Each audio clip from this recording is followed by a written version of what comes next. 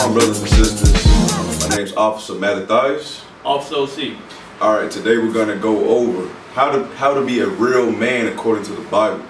Alright, for years we've been taught how to be a man in Christianity. Alright, so now after repenting as an Israelite and coming back to God's laws, there's a certain way to go about it. Alright, let's open up with Ecclesiastes 12 and 13. Ecclesiastes chapter 12 verse 13. Let us hear the conclusion of the whole matter. Fear God and keep his commandments, for this is the whole duty of man. And it said, fear God and keep his commandments. So for years, for over 400 years, we have not been taught how to keep God's commandments correctly. Alright? And there's a reason why. Give me Matthew 15 and 7. Alright? Because we weren't taught by our own people. This Bible is for the Israelites and for the Israelites only. Alright?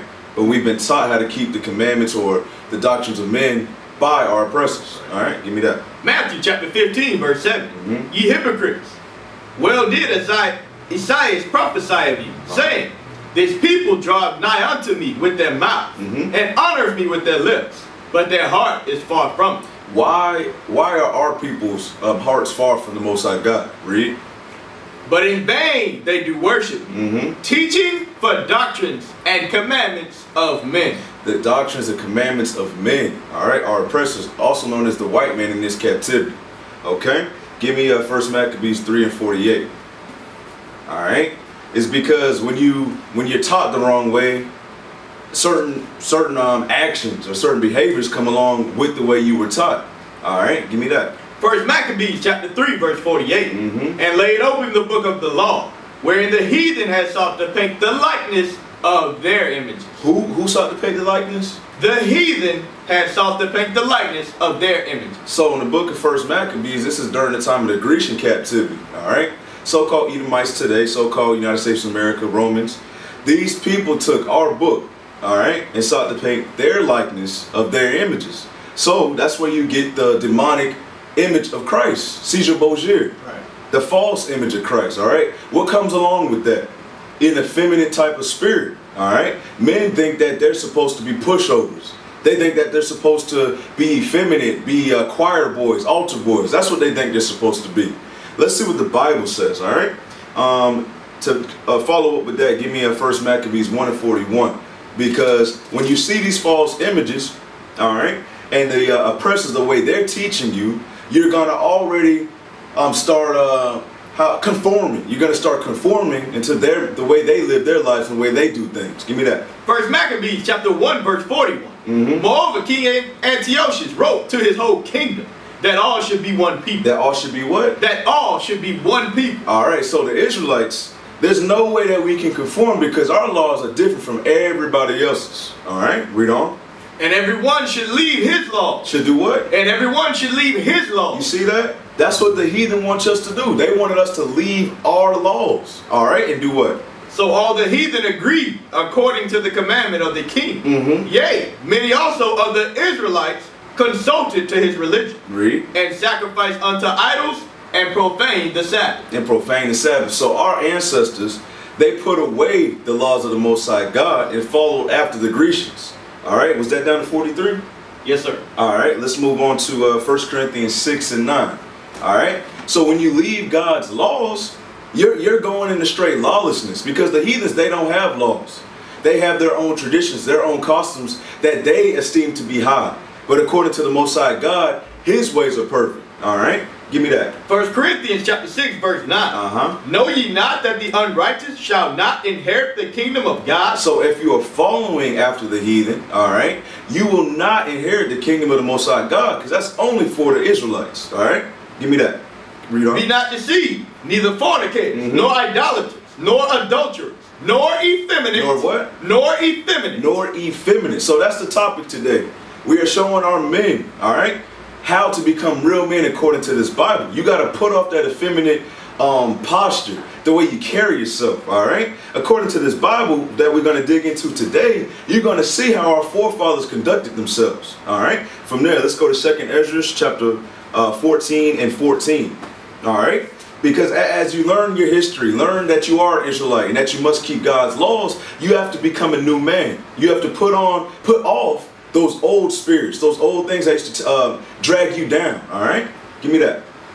2nd Ezra chapter 14 verse 14. Let go from thee mortal thoughts. Let go from the mortal thoughts. So if you did struggle with homosexuality, let go of those mortal thoughts. All right. If you had a spirit of fear, let go of those mortal thoughts. Read. Let go from mortal thoughts. Cast away the burdens of man. Read. Put off now the weak nature. Put off the weak nature. All right. Because the Most High God, he's only dealing with men. He's not dealing with the fearful.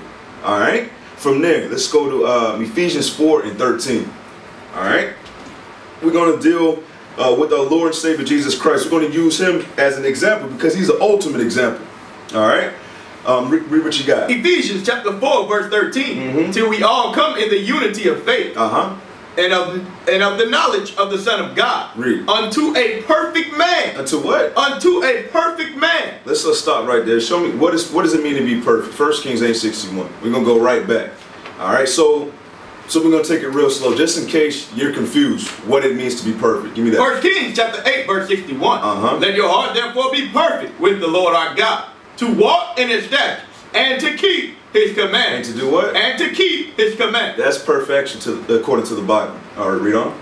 Ephesians chapter 4 verse 13. Till we all come into the unity of the faith and of the knowledge of the Son of God, unto a perfect man. To a perfect man. Unto the measure of the stature of the fullness of Christ. Measure in the stature of the fullness of who? Of Christ. Of Christ. So, as a man, we need to stack up and come to that same fullness of our Lord and Savior, Jesus the Christ. All right? In order to do that, we can't have on that effeminate spirit or that weak nature. All right? Give me Mark 1 and 22. Now we're going to show you some characteristics of Christ, how he was when he walked the earth. All right? Give me Mark 1 and 22. Mark chapter 1 verse 22. And they were astonished at his doctrine. Let's see why they were astonished at Christ's doctrine. For he taught them as one that had authority. One that had what? As one that had authority. All right, so a man that has authority, he doesn't have a weak nature. All right, he's a strong man. He believes in what he's speaking about. He has confidence. All right, from there, let's go to Mark 11 and 15. All right, let's see how confident Christ was. He knew that his way, his Father's way was correct. All right, give me that. Mark chapter 11 verse 15. And they come to Jerusalem. And Jesus went into the temple and began to cast out them that sold and bought in the temple. All right, so we had wicked Israelites buying and selling in the Most High God's temple, all right?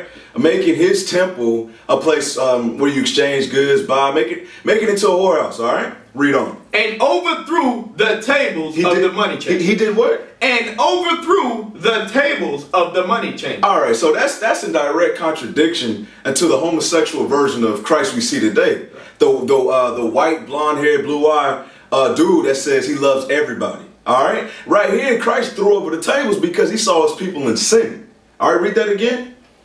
And overthrew the tables of the money changers and the seats of them that sold doves. Read. And would not suffer that any man should carry any vessel through the temple. So Christ would not put up with that nonsense, all right? Not only did he overthrow the table, give me John 2 and 14, all right? He did a little bit more on this account. All right, give me that. John chapter 2 verse 14. And found in the temple those that sold oxen and sheep and doves and the changers of money sitting. Read. And when he had made a scourge of small cords. He did what? And when he had made a scourge of small cords. So he took some small cords, right?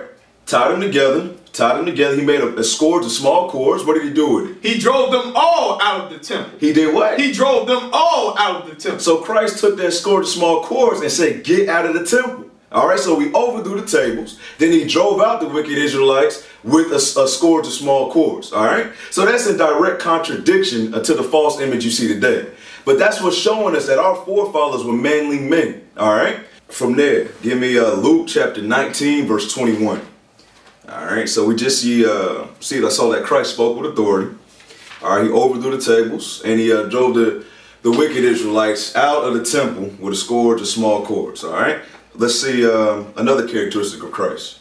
Luke chapter 19 verse 21. For I feared thee, because thou art an austere man. And what? An austere man. All right, let's see what austere means.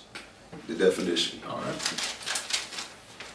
austere, severe in manner or appearance, uncompromising, strict, forbidding, grave, sober, solemn, serious. Seriousness, a serious demeanor, all right? That's what it means to be austere. Read that verse all the way through. Luke chapter 19, verse 21. For I fear thee, because thou art an austere man. Right.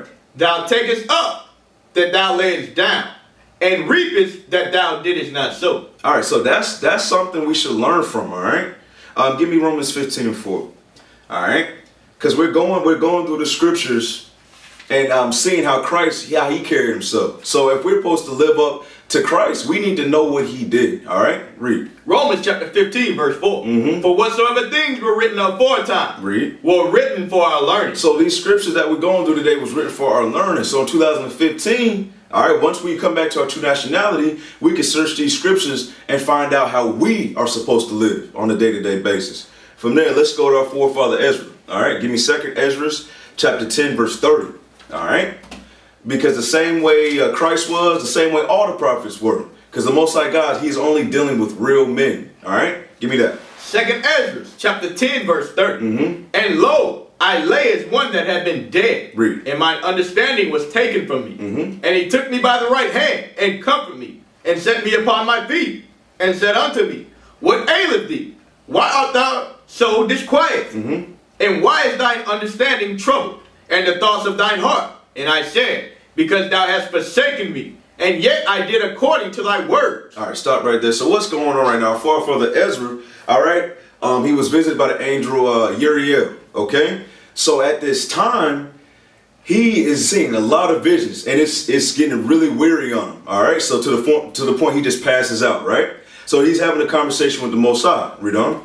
And I went into the field, and lo, I have seen, and yet see, that I am not able to express. And he said unto me, stand up manfully. Stand up what? Stand up manfully. Because he got into a state where he got kind of weak. But the Most High God said what? And he said unto me, stand up manfully. Read. And I will advise thee. Then he'll advise you. All right? So you need to be a man first. Put off that weak nature so the Most High God can deal with you. All right? From there, let's go to Ezekiel 34 and 31. Just to follow up with it, because he's not dealing with boys, he's not dealing with women on that level as men. He's only dealing with the real men of the Most High God. Give me that. Ezekiel chapter 34 and verse 31. And ye my flock, the flock of my pasture are men. Are who? Are men. The flock of God's pastures are men. All right. So in the last days, you've seen it. He is raising up his prophets in the last days. All right. And we're going to carry out his will. All right. From there, let's go to 1 Kings 2 and verse 2. All right. This is when at the time when King David was about to die. All right. This is some of his last words he said to his son King Solomon. Give me that. 1 Kings chapter 2 verse 2. I go the way of all the earth. Read. And be thou strong therefore, and show thyself a man. Show thyself a what? And show thyself a man. Read. And keep the charge of the Lord thy God, to walk in all his ways, to keep his statutes, and his commandments, and his judgments, and his testimonies, as it is written in the law of Moses, that thou mayest prosper in all that thou doest, and whithersoever thou turnest thyself. All right, so David said to his son Solomon, be a man, and then he told him how to be a man. He told him what comes with that. All right, so let's see, was David somebody who was just, talking about it, or did he live that himself? Let's go through some of David's track records real quick. Let's go to 1 Samuel, start at chapter 17 and 4. We're going to jump around. All right, start at verse 4. 1 Samuel chapter 17 verse 4. And there went out a champion out of the camp of the Philistines, named Goliath of Gath, whose height was 6 cubits and a span.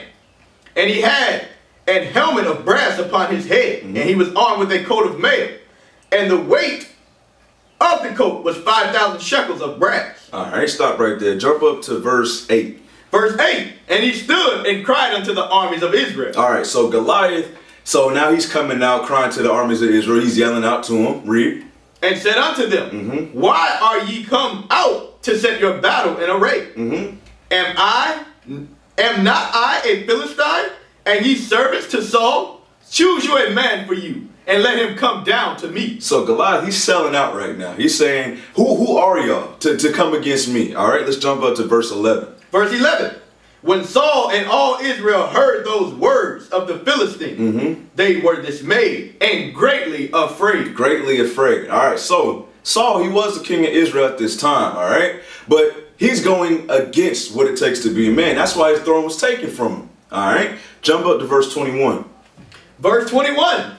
For Israel and the Philistines had put the battle in array, army against army. And David left his carriage in the hand of the keeper of the carriage. Read. And ran into the army and came and saluted his brother. And he talked with them. Behold, there came up the champion, the Philistine of Gath, Goliath by name, out of the armies of the Philistines, and spake according to all the same words. And David heard them.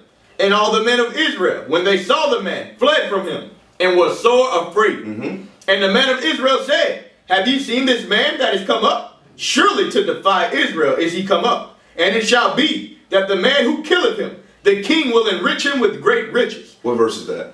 Verse 25. All right, read. And will give him his daughter, and make his father's house free in Israel. And David spake to the man that stood by him, saying, what shall be done to the man that killeth this Philistine, and taketh away the reproach from Israel? For who is this uncircumcised Philistine, that he should defy the armies of the living God? So David said, all right, man, y'all got everything messed up. He's like, who is this heathen that's going to come against the Most High God? David didn't care how tall, how great he was. He said he knows who his God is. So he's like, who is this guy? Why are y'all tripping for? All right. Give me verse 32. Read down verse 36. 32. And David said to Saul, let no man's heart fail because of him. Thy servant will go and fight with this Philistine. And Saul said to David, thou art not able to go against this Philistine to fight with him, for thou art but a youth. All right. So Saul's saying, you're too young, David. You're too young. But David wasn't trying to hear that. All right, read. And he a man of war from his youth. And David said unto Saul, thy servant kept his father's sheep, and there came a lion and a bear, and took a lamb out of the flock. And I went out after him, and smote him. And he did what? And smote him. So David went out and smote that bear. All right? Read. And delivered it out of his mouth. And when he arose against me, I caught him by his beard, and smote him, and slew him. Thy servant slew both lion and the bear. And this uncircumcised Philistine shall be as one of them. So David said it's nothing to him because he knows the Most High God was with him. That's how we have to be. All right? We can't be fearful no matter what the circumstance. All right? Is that 36? Yes, sir. All right, from there, let's go to Sirach chapter 47. I'm going to read down a little bit. All right, so David, he gave his son advice on how to be a man. All right? Continue. Sirach chapter 47. Start at verse 1. Verse 1, yeah. Verse 1. And after him rose up Nathan to prophesy in the time of David. As is the fat taken away from the peace offering, so was David chosen out of the children of Israel. He played with lions as with kids, and with bears as with lambs. Slew he not a giant when he was yet but young? And did he not take away the reproach from the people when he lifted up his hand with the stone in the sling and beat down the boasting of Goliath? For he called upon the Most High Lord. For he did what? For he called upon the Most High Lord. That's what David did. He called upon the Most High God. The same thing he told his son Solomon. He said, that's how you become a man, all right, to keep the commandments and the statutes, because he knows where his strength is. All right, so not only did he advise his son the correct way to be a man, he lived the same way. All right, from there, let's go to Job chapter 8, verse 8. It's very important that we know about our forefathers, all right? So we don't venture off, which we've already done, but we need to get back, all right? We need to be proud of this, all right? Be proud of our history and our lineage. All right, give me Job 8 and 8. Job chapter 8, verse 8. For inquire, I pray thee, of the former age, and prepare thyself to the search of their fathers. To the search of who? To the search of their fathers. So it is commanded. We must search out our fathers. All right. We need to know where we came from. All right. Give me Deuteronomy 28 and 1, 15, and then 37. All right. It's very important that we know where we came from. Give me that. Deuteronomy chapter 28, verse 1. And it shall come to pass, if thou shalt hearken diligently unto the voice of the Lord thy God, to observe and to do all his commandments, which I command thee this day, that the Lord thy God will set thee on high above all nations of the earth. And we just read about that during the time of David, during the time of Saul and King Solomon. All right, we just read about that. Now give me 15. Verse 15. But it shall come to pass, if thou wilt not hearken unto the voice of the Lord thy God, to observe to do all his commandments and his statutes, which I command thee this day, that all these curses shall come upon thee and overtake thee. Now let's jump up to verse 37. This is why it's so important that we know who our forefathers is, because we should aspire to be like them. All right, but in 2015 we could care less, and this is why we are known as what we're about to read right now.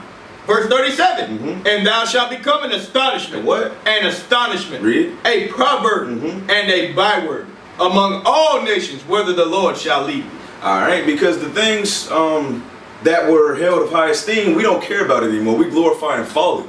All right, we think it's cool to call our women the B word, sag our pants, sell drugs to each other. All right, we think that's cool, but we about to read in these scriptures that was frowned upon. All right, give me 2 Samuel chapter 10 verse 4, and then Isaiah 20 and 4. All right, just to show you that what we see today, no, that was condemned before time. All right, and it still should be condemned today. All right, give me that. 2 Samuel chapter 10 verse 4. Chapter 10 and verse 4. Wherefore Hanan took David's servant and shaved off the one half of their beards, and cut off their garments in the middle, even to their buttocks. Even to their buttocks. So he shaved their beard. Why was that so serious? Because the Israelites' customs, we must have a beard. All right, read. And sent them away. When they told it unto David, he sent to meet them, because the men were greatly ashamed. They were ashamed because their beard got cut off and their behind was showing. All right. Jump. Now give me Isaiah 20 and 4. All right. So you see there is shame in showing you behind. All right. Let's get another scripture just to back it up even more. Isaiah chapter 20 and verse 4. So shall the king of Assyria lead away the Egyptians, prisoners, and the Ethiopians captives, young and old, naked and barefoot, even with their buttocks uncovered. Even with their what? Even with their buttocks uncovered. To the shame of Egypt. To the what of Egypt? To the shame of Egypt. But in 2015, our men walk around and they glorify that stuff, man. It's ridiculous. That's why we must search out our forefathers so we can learn how to be righteous men, how to dress righteously. All right, from there, give me 1 Maccabees chapter 14 and 9.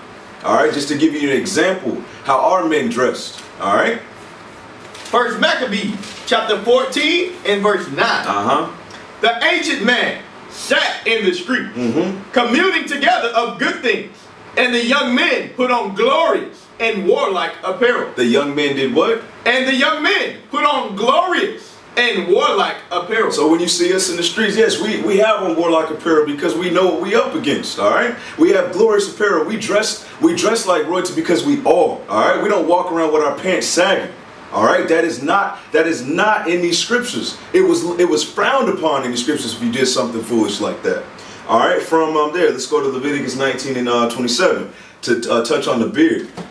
All right, because our men, because we are in America, we think it's cool to be clean shaven, marring your beard, having it lined up, but the scriptures go directly against that. All right, give me that. Leviticus chapter 19 verse 27. Ye shall not round the corners of your heads. Read. Neither shalt thou mar the corners of thy beards. Mar the corners of our beards. All right, the word mar means to disfigure. All right, so if you have your natural lineup, don't cut into it. Don't make it skinny. Don't shave it off. Don't do none of that. All right, from there, give me Leviticus 21 and 5. Leviticus chapter 21 verse 5. They shall not make baldness upon thy head, neither shall they shave off the corner of their beard, nor make any cuttings in their flesh. All right, so you can't shave it off completely, nor can you disfigure.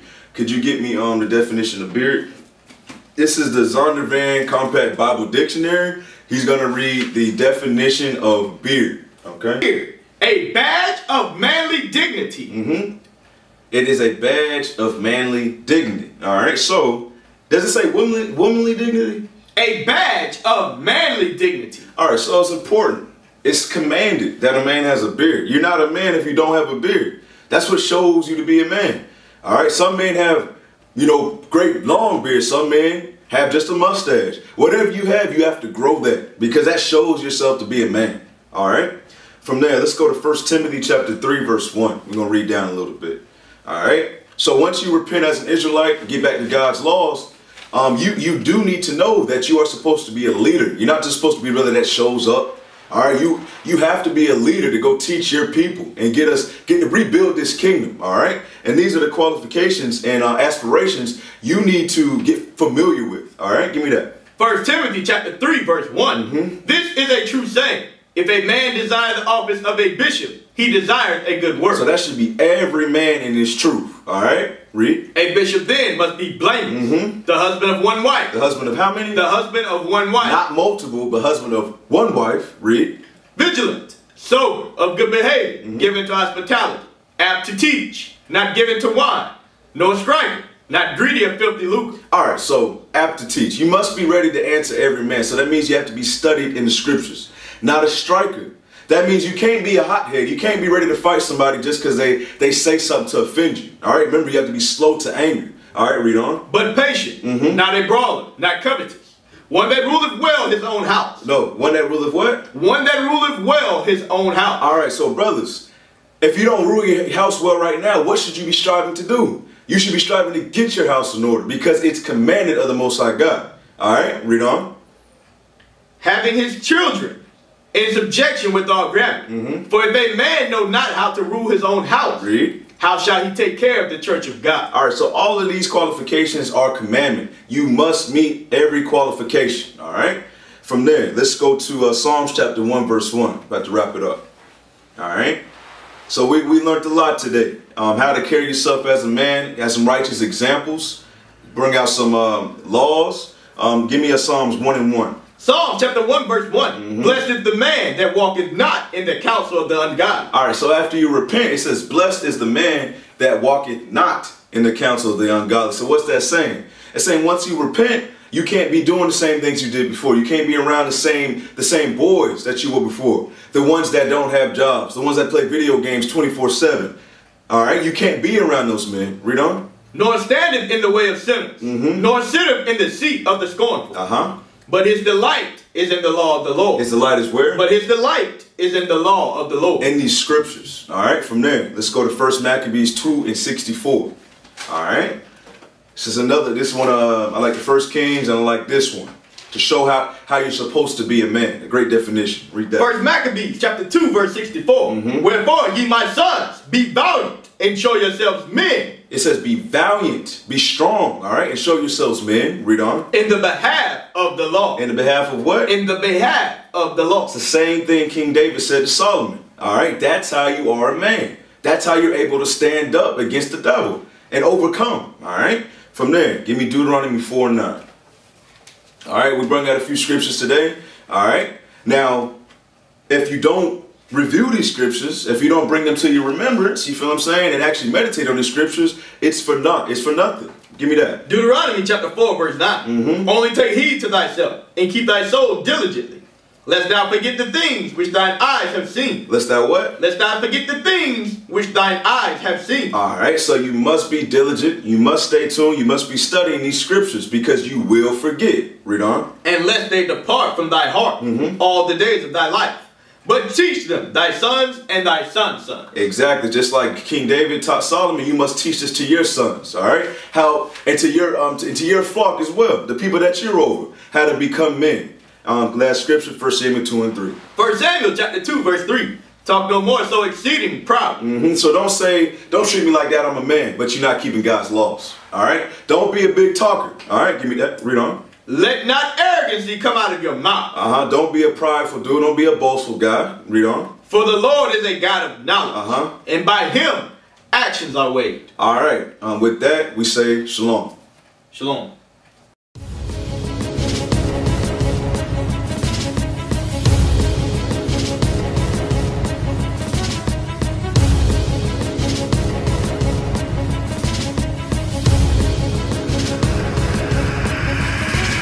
Shalom, Israel. I'm Elder Nathaniel of Israel United in Christ. YouTube likes to shut our channels down, as some of you have noticed, ever so often. Subscribing to join IUIC will assure you will always stay connected to our YouTube accounts. We want to do our best to make sure this truth gets out. Please click and join our subscriber YouTube channel called Join IUIC to stay linked to all of our videos. So again, please make sure you subscribe to this Join IUIC channel to get your latest updates from all our YouTube channels. Shalom.